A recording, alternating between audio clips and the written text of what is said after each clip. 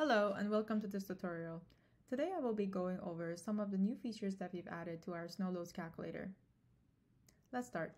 Now you're able to calculate the unbalanced snow loads and also your snowdrift loads with the snow load calculator. But first, let's go over some of the inputs that will have an effect on these values. After you have inputted your site and building properties, for your unbalanced snow loads, you will require to enter the horizontal distance from the eave to ridge and roof pitch. These are not values that we didn't ask before, but these two values are what is used in the formulas for calculating unbalanced snow loads. You can see that in this section here where we calculate your snow density and the drift height for unbalanced snow loads. So in the unbalanced snow load section, we provide you with the unbalanced snow with rafter system, and we also provide the unbalanced node surcharge general, which is this one here, and also the width. This doesn't necessarily mean that you have a rafter system. It's just a it just calculates the value in situations where you have a rafter system. So, for example, if you change this value to 25 feet, if you change the horizontal distance from eave to ridge to, let's say, something more than 20, then you don't have the rafter system anymore. And if you change the roof pitch to, let's say, something that is more than 7, let's give it 9, then unbalanced snow loads are not needed to be considered for pitches that are greater than 712 or less than 0.512. And that's it. That's all you needed to know for unbalanced snow loads.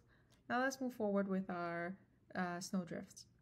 You may have noticed that in our roof properties, we have added 2 new tables. The first table is inputs for snow drifts on lower roofs, and the second one is inputs for snow drifts on projections and parapets. Now you might be wondering what each of these columns are for. The first column here is the label where you can add which direction of your snow drift you're calculating. Then we have the upper roof length, we have our lower roof length, and we have the roof step height. Again, if you click on this title here, you can go and read on what we exactly mean by these dimensions. You can also check out what these are in this image here and check and see what these dimensions actually mean. The same goes for inputs for snow drifts on projections and parapets. What you have here are 2 inputs and two columns that you need to pay attention to. One is the length of the roof, and the other one is roof step height. So if you click on this, we have described what we mean. And this is the step height, and then this is the length of your roof. One thing that you should take note on is that according to ASCE 7-16, section 7.6, drift loads are not necessary if the roof projection side is less than 15 feet or the distance from the balanced snow load height to the projection's bottom, including the support, is at least 2 feet. What we mean by that is if you take a look at this image here, if your L or B is less than 15 feet, or if this height here is bigger than 2 feet, then you would not require snow drift calculations. Once you're done with your inputs, you can scroll up and take a look at this snow drift loads section here. We have provided you here with 2 tables that give you the final total snow load on your roof. You can also see the snow drift pressure calculated and also the width of the snow drift. So if I add, let's say, my south side and give it some inputs, let's say 15, 4, and 6, you see that I have another row for my south side. Now you may be wondering, why is it that we have different lower roof lengths, but then our snow loads are the same? If you want to check out the calculations that are happening behind the scenes, you can scroll down and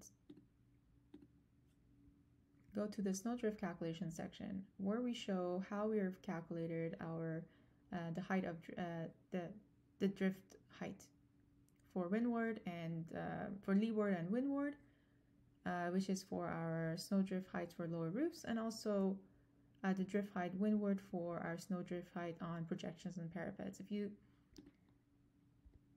click on the title again, here we have shown the formulas. Granted, it is a little hard to understand these, but all this is saying is that based on the code that we're using in section 7.7.1 of the ASCE 7-16,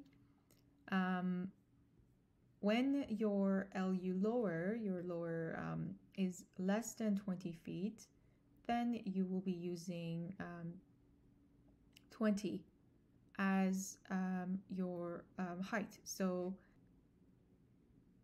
when my lower roof height is less than 20, then I will be getting a number that's going to be the same that my leeward height, because I'm going to be using 20 in my formula. The same goes with your snowdrift height calculations. Here you can see what these numbers are, and also you can check out the formula.